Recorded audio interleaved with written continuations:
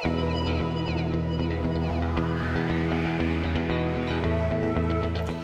my Sana Army. This is Auntie Phumeza again. We are going to start with our lessons today. But before we start, I just want us to discuss what you need to know about maths. Okay? Firstly, maths is a language. Okay, guys? Maths is a language. Like any other language, it needs to be translated from one language to another. So when actually you're studying maths, you're translating from maths to English or whatever language you are using. For example, I'm Xhosa, so I might be translating Xhosa to maths or maths to Xhosa. If you're English or French or Zulu or Sotho, whichever language you are doing, just know that maths is one of the languages that you have to speak. And like any other language, you can master it. You can master it. The second thing you need to know about maths is that it has rules. Guys, like any other language, maths has rules. Remember, in English or any other language, you cannot just put adjectives or verbs wherever you are, wherever you want. There are rules where you're supposed to put your adjectives, what you are supposed to do with what. So with maths as well, there are rules. And this is actually where you are failing your maths. This is where you're not understanding why you fail your maths. You are not following the rules, or you're mixing up the rules. You cannot put the rules for adjectives into verbs. Same in maths, you cannot put rules for other things in the other things. So you need to know when and where to apply the rules. The third thing you need to know about maths is that it is a tool to solve real life problems. I've heard a lot of students saying that why are we doing maths? We are not even gonna need it. No, maths, you actually do maths every day. When you wake up, the decisions you make are actually maths problems. You are solving maths problems. Let's take a simple example. You have a 20 rand in your pocket. So you have a 20 rand in your pocket. You want to go and buy a chocolate. Let's say you know the price of the chocolate. So the price, you know it. And then you want to ask yourself, how much change am I going to get if I spend my 20 rand? So you have your change here. That's a maths problem you're already solving there. So you know the price is 12 rand. You don't know the change. This is what you're asking. So we're going to name it X. You know how much you have, how much you want to, the total amount you have. So that is your sum.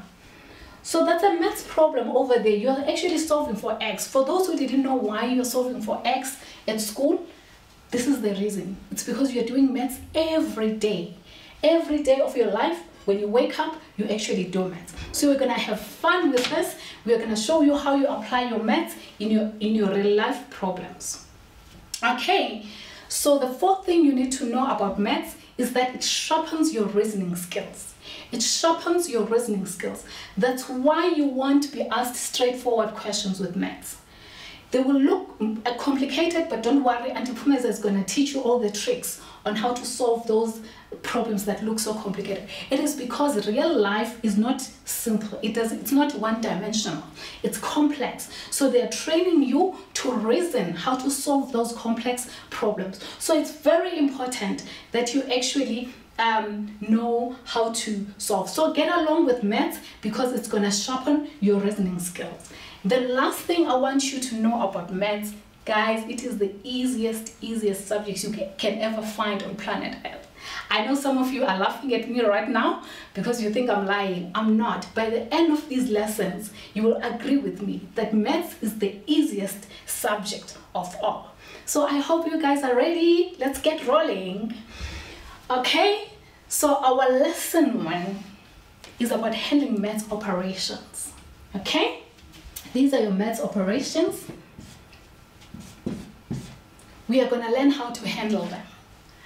Because guys, let me tell you this, 90% of the time, the reason you fail maths is because you cannot handle these.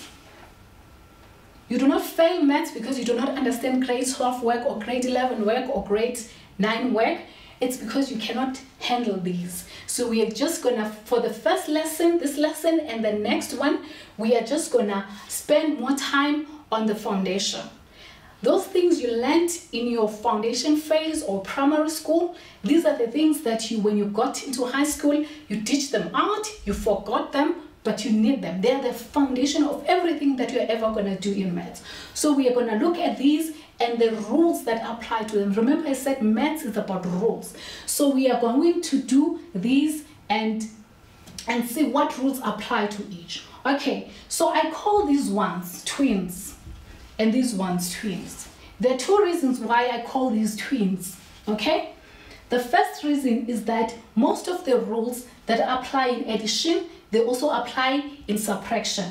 Most of the rules that apply in addition, they also apply in subtraction. Same here. Most of the rules that apply in multiplication, they apply in division. They apply in division. Most of the rules that apply in multiplication, they apply in division. That's very important. I said most, guys, not all, because you're going to see in some cases the rules do not they don't have the same rules, but it's those few cases. Most of the time, the rules that apply here also apply here. Same here, same here. And they are far apart, okay? They are distant cousins. So the rules that apply in this block don't usually apply in this block. This is where you are messing it up, because you just remember one set of rules and you apply everywhere. These, they apply here, but they do not apply here. So this is what you're going to look in this lesson. Which rules apply in addition and subtraction, and which rules apply in multiplication and division. Okay, so let's start with the rules that apply in addition and subtraction. Okay, the rule is that if you have both numbers positive, so let's take two numbers, we're adding or subtracting two numbers. The first rule is that if both numbers are positive, then you continue and add the same way you were taught in grade 1 or grade 2, wherever you started learning how to add. So you just do, you go and you just add the same way you were taught, which is you're going to get a 5. But what happens now when you have two negative numbers? You're adding two negative numbers. Okay, that's where you start to mess up. When you have two negative numbers, you do not subtract. You add. So it is going to be 2 and 3, it's 5. But the important point, you take the sign along. You take the sign along. So it's going to be a negative 5, not a 5. It's going to be a negative 5. So you add and take a sign along. This is where you mess up. Some of the students, you subtract because you think this is a negative, so you're supposed to subtract. Some of you do remember that you're supposed to add because the signs are the same. But then you forget the sign. You forget to take the sign along. And that is the problem. And most of you get angry because you're supposed to give a -5 as the answer, and you gave a 5, and you think your teachers, when they mark you wrong, they are mean. No, it's because these two numbers are interpreted different. Remember, I said maths solve everyday life problems. So when you interpret those numbers, let's say you're giving them to your boss will interpret those numbers differently. Let's make a very practical example. Recently, you heard a story where a student at university was paid 14 million by NSFAS. That is 14 million, guys. That student was supposed to be paid 1,400. What happened? Someone just continued to press a lot of zeros, and then the system paid that student 14 million instead of 1,400. So you see, you can say these numbers are the same. Oh, it's just the zeros, It's not just the zeros. They mean two different numbers. These are two different numbers. Same as here. They may look similar, but these numbers are very different. 5 and a -5 are totally different numbers. They are interpreted differently. So that's so important that you treat your signs carefully. Actually, in maths, signs are more important than numbers. Signs are more important than numbers because they mean two different things. So another thing where you can use is in your GPS. The people that designed your GPS, they used sign. Let's say positive means going north. Let me just erase this. So let's say positive means north and negative means south. So let's say someone who was designing that GPS forgot to put a negative. You say it's just nothing, they just forgot. So you are meant to go south of Johannesburg, but because that person forgot, the GPS lands in Pretoria. Just imagine how much you'll be upset if you do that. So that's what is important. That's why it's important to treat these signs carefully, because you are going to apply them in real life, and in real life there could be dire consequences. So I hope now you understand why signs in math are so important. Okay, let's quickly move to when the signs are not the same. So we have dealt with when the signs are the same. We said even if they're positive or negative, you add, but you take the sign along. So if both are positive, you take the sign, so the answer will be positive. But if both are negative, then you take the sign along. So your answer will be negative, but you're adding. But what happens when the signs are not the same? So you have these two scenarios here. Both of them, the signs are not the same. The rule is that you subtract. It doesn't matter which number has which sign. The rule is that you must just subtract. Okay? Just subtract. That will be 3 minus 2, which is 1. But then you must take the sign of the bigger number. So your answer must carry the sign of the bigger number. So here, the bigger number is 3. It has a minus sign. So your answer will be negative. Okay? Because the bigger number is negative. So your answer will always be negative. Here, you subtract because the signs are not the same. You subtract and then you take the sign. So it's going to be 1.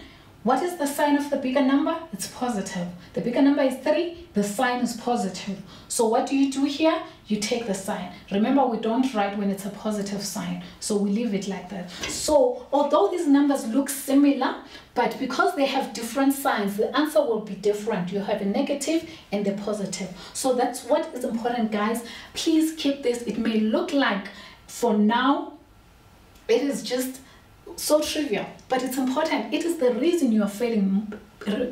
Guys, I've been doing this for more than 10 years. I've been tutoring for more than 10 years, and I know 90% of the students, they fail maths because of this. So it's very important that you familiarize yourself with this, master it, make sure you go over it and over it until you master it. When you're doing your homeworks, go over this lesson, and I bet you're going to master maths from here onwards.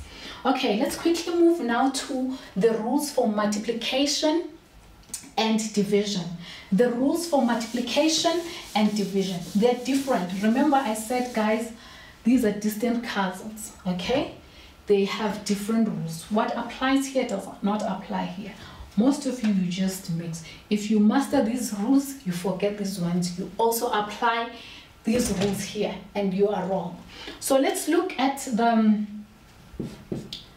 multiplication and division. Okay?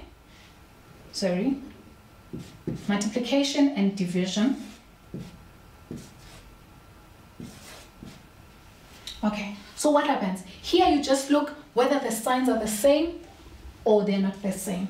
The rule with multiplication and also with division says that if the signs are the same, the answer will always be positive. It doesn't matter if the signs were negative or positive, but your answer will always be positive. Your answer will always be positive. So we get a positive here. The signs are the same. Even here, although they were both negative, you get the answer will always be positive. Okay? Remember when we're doing addition, let's just erase here. Remember when we're doing addition, the signs were the same.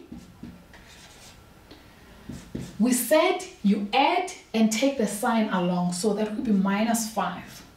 What most of you do is you apply this rule here. So because the signs are both negative, you take that along. You multiply and then you take that along and you make this negative. That's where you are getting it wrong. That's why I was saying treat these rules differently. The different rules for this and different rules for that one. Okay, so treat them differently and then you will be fine. You will be fine. So remember that these are not, when you're adding or subtracting, it's different when you're multiplying. Okay, so when the signs, this applies also when you're dividing. Okay, this applies also when you're dividing. The rule is the same. The rule is the same. And then what happens when the signs are not the same? When the signs are not the same, it doesn't matter which number has which sign, it doesn't matter. When you're multiplying or dividing, the rule is that you always get a negative. You will always get a negative. The moment you're multiplying two numbers and the signs are not the same, you're actually gonna get a negative. Okay? This applies as well to division. This applies as well to division. I've made some examples there. Let's quickly go to them. Let's quickly go to those examples. So the first example is 2 times 3. You have 2 times 3. These ones are both positive, so you'll get a 6. But the next one, let's see the next one, it's -2 times minus 3. Here you have both negative, but the rule says as long as you're multiplying or dividing and the signs are the same, you will always get a positive answer. So you get a positive here. So here you will get the same answer, whether they were negative or positive, as long as they are the same. Remember with the plus, you got, if it was, you got 2 different answers. It was when you add, when both were plus, you got a 5. But when both were negative, you got a -5. Why? Because the rule for addition is that you must take the sign along. But for here, you don't take the sign along. As long as the signs are the same, you get positive. Okay? So just make note of that. With the division as well, you can just say 12 divided by 4 is 3. The signs are the same. They are both positive. But even if you have this, they have a negative and a negative. The signs are the same. You still get the same answer. Okay, so I hope you guys understand this. Please, it is very, very important. We are actually going to keep on reminding each other as we go along, because we are going to apply whatever we do in maths. We're actually going to be applying this. So I will keep on reminding you where you apply these rules, so that you don't have to memorize them. All the rules we are going to learn in maths, you don't memorize them. What you do is you keep practicing. The more you do them, I always liken maths to cooking. When your parents teach you how to cook, you don't memorize the rules. You don't memorize the rules. What you do is that the more you cook, the more you remember. The more you remember that, okay, you first start with the peeling before you do whatever, or you start by washing the veggies before you can peel them. So you don't memorize that. But the more you do it, it becomes natural. Same as with maths. The more you do, the more you practice these, you're going to be applying them every time you do maths. The more you do maths, the more they become natural. So you will just know them. Okay? Finally, don't forget your board maths. Board maths is very important. It is the rule on how you should solve your problems. Remember, I said in maths, you're going to solve complex problems. So you won't be given 2 + 2, just like that. You'll be given a plus, a times, a divide in one problem. So you need a rule on how you should solve those problems. So BODMAS comes in very handy. Let me just remind you what BODMAS is. B stands for brackets. So whenever you see brackets, you start with them. Okay? You start with them. Let's say, for example, you are given 2 + 3 divided by 5 - 8. So these are your set of problems that you might get. So what you do, whenever you see brackets, you start with them. So B stands for brackets. You must start with the brackets. And then next is O, which stands for orders. I know that in your primary school, wherever, you were told that O stands for off. They were not wrong, but there's more power to that. O stands for orders. Okay, what are orders? it's things with powers or roots. All your roots and all your powers. So they must come second. So whenever you're solving and you see a power or a root, you do that second. If they are brackets, you do brackets first, and then you do your powers or your roots. And then division and multiplication. These two, division and multiplication, they're in the same level. They're in the same level in that you start with the one that is on your left. So if you see them in one, for example, if you have 2 times 3 divided by 4, or 2 divided by 3 times 4, you have these two. So you always start with the one on the left. So in this one, you will start with the multiplication because it's on the left side. But here you will start with the division because it's 1 on the left. Although you have the same numbers, but you will probably get different answers because of this rule. Start with the 1 on the left and then you continue. Start with the 1 on the left, always start with the 1 on the left. They are in the same level. Same as with addition and subtraction. They are also in the same level. So when you have addition, 2 plus 3 minus 4, or 2 minus 3 plus 4. So they're in the same level. You start with the 1 on the left. You always start with the 1 on the left. Actually, we can quickly do this one. So it's going to be 2 plus 3, which is 5, minus 4, which is 1. 2 minus 3, remember the rules. It's a plus and a minus. We take the sign of a bigger number. So we subtract, so it's a 1. But we take the sign, so it's going to be minus 1 plus 4, which is going to be 3. Do you see that you get different answers, but they are the same numbers? But because of where these are positioned, you actually get different answers. So remember, this BODMAS is very important. We are going to apply it every time we solve problems. We are going to apply BODMAS. If you didn't apply BODMAS, for example here, you treated it as like this, you will get a wrong answer and you wonder why. Because you separated and you added, but because you did not apply the right rules, you get the wrong answer. Okay guys, sharp.